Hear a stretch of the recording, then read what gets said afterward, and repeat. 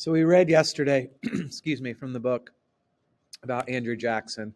Andrew Jackson is a pretty fascinating person, just as a person and not necessarily a president, but a little more background. Some of this is review from what you read. He grew up very, very poor, somewhere on the border between North and South Carolina. It's important because it tells us he was a Southerner, which is going to play a role in some of the things he does. Anyway, his dad died at the age of 29. You read this in the book, about 3 weeks before he was born. By the time he was 13, some things the book didn't mention, his mom also had died, and two brothers had died in the Revolutionary War. He had been captured by the British. You read in the book that at age 13, he signed up for the militia, and he had survived smallpox. So if you think of what he just went through between birth and age 13, pretty unbelievable. Self-made man. What I mean by that, he came from nothing. If you look at his background, he came from this to become a politician, a lawyer, president of the United States, a war hero. So self-made man, Native American fighter, fought again in the War of 1812, becomes a lawyer after that. He had 2 bullets lodged in him. One was his chest and one was in his arm. Back then, if you got shot and the bullet wasn't going to kill you necessarily, they're not going to take it out. Surgery and stuff like that was just not, it wasn't a thing. So it wasn't super uncommon for people to walk around with bullets lodged in them. His nickname was Old Hickory because he was so strong-willed, stubborn. He was famous for not bending. One time when he was practicing law as a prosecutor, he knocked out a tax dodger with a piece of wood. As a military commander, he would execute his own men who disobeyed his orders. Military was a little bit different back then. If you didn't follow an order, the commander did have that option to do that. At one battle in 1813, so this is War of 1812 still, many of his men threatened to go back to Tennessee because they didn't want to fight anymore. Jackson rode his horse in front of the men, pulled out his musket, and threatened to kill anyone who continued. No one did because they knew he was being serious with that.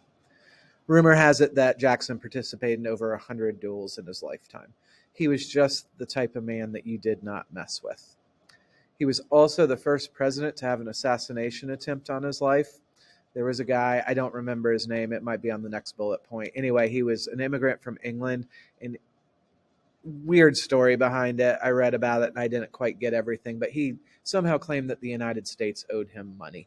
And he was upset because Jackson was the president, so he's going to attempt to kill him. Jackson was at the U.S. Capitol building. There was a funeral for a senator or a representative, so Jackson was there. He's walking out of the Capitol building. The guy walks up to him, pulls out his pistol, but it misfired, meaning it didn't fire. Like a lot of times the gun might have jammed or something like that. While he was doing that, I don't know why it says that, the guy had another pistol. At least the guy was prepared. He pulls that out, attempts to kill Jackson again, but that one also misfired. Meanwhile, Jackson figures out what's going on, and he was 67 at the time. He attacked the man and beat him with his walking cane. So, Andrew Jackson, fascinating character. It reads, as we study and look at Jackson, we're going to look at the good and bad things he did as president. Pay careful attention. At the end of the unit, you're going to have an activity that's going to look at his successes and failures. I think I mentioned this yesterday, but all presidents do good things. All presidents do bad things. It's not like we have a president and all they did was good. Like even Abraham Lincoln and George Washington, they all make their mistakes. At the same time, presidents that history doesn't look down on all that great, there was still some good things that they did. So I think with a president, what you're hoping for is they do more good than bad. Anyway, one of our themes will be Jacksonian democracy, or the idea that common people should participate in government, not just the educated people, not just the wealthy. And it makes sense that Andrew Jackson believes in that because that's why we spent so much time with his background. He grew up poor. He grew up without parents. He was an orphan. He basically came from nothing. And his thought was, if you, through hard work and things like that, you can be successful in life and you can participate in politics. That's why I showed you these. If you look at these people that George Washington is surrounding himself with, it's the wealthy, it's the educated. You can tell by the way they're dressed. This is like the elite of the society.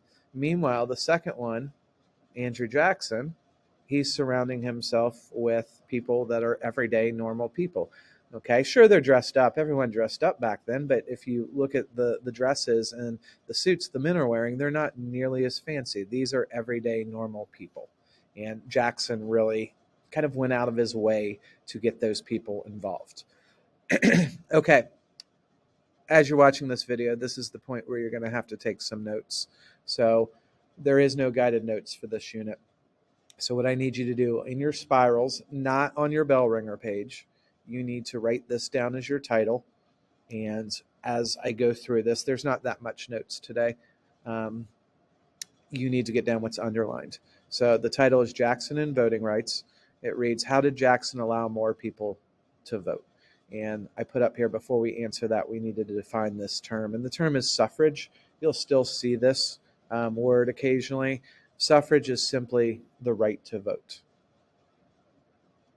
Before Jackson, who could vote? So Jackson's the seventh president of the United States. Who was eligible to vote? For the most part, before Andrew Jackson was president, it was white men. You had to be over 21 years old, and you had to own property or pay taxes. This is a time period where a lot of people didn't own property, and they didn't pay a ton of taxes because people were poor.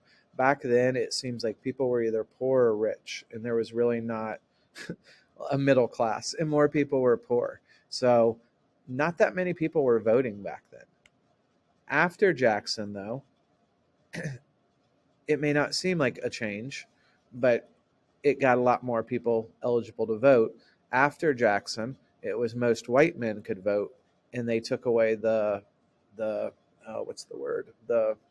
requirement that you needed to own property or pay X amount of dollars in taxes. So you can somewhat give Jackson and others of that time period credit for getting poor white men the ability to vote. With that being said, we still had a long way to go. Women, African Americans, and Native Americans are still unable to vote during this time period. So Andrew Jackson, he was president, I want to say around 1830-ish. Just to give you an idea, African American men get the right to vote. We'll talk about this later in the year. 1867, somewhere around then. Women get the right to vote around 1920, so another 100 years almost for them. And actually, out of these three groups, it took Native Americans the longest to get the right to vote. They won't get the right to vote until the 1930s. So I found this poster. I thought this was an interesting poster dealing with suffrage. So take a second and look at this. And it reads up at the top, what a woman may be and yet not have the vote, meaning women can't vote, but they might be a mayor or a nurse or a mother or a doctor or a teacher, a factory hand. Then down here it says what a man may have been and yet not lose the vote.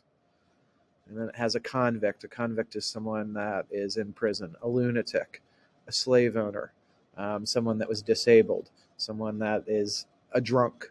So the point of this is women can be great things and contribute to society, but it doesn't matter. They don't get to vote.